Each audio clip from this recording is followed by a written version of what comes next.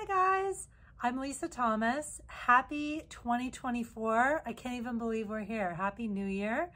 I thought I would post a video to start our year off right and give 3 tips to keep your relationship connected and healthy in 2024.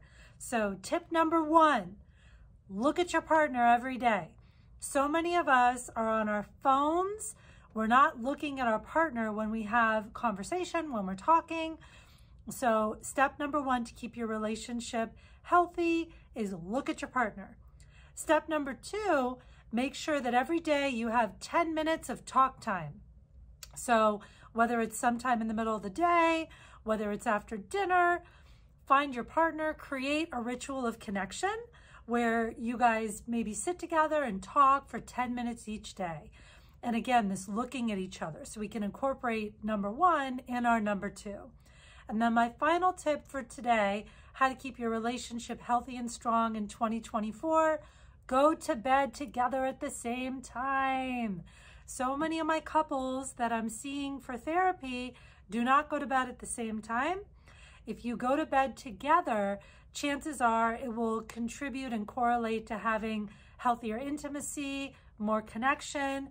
Even if you don't have sex every night, just the act of getting ready for bed together and getting in bed, it promotes snuggling, cuddling.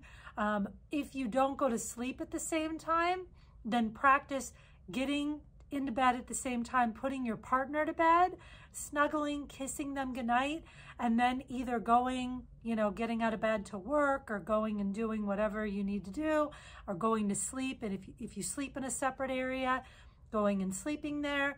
But number 3 is going to bed at the same time, or at least putting each other to bed and having that ritual of connection at bedtime. I hope you've enjoyed my express couples therapy session.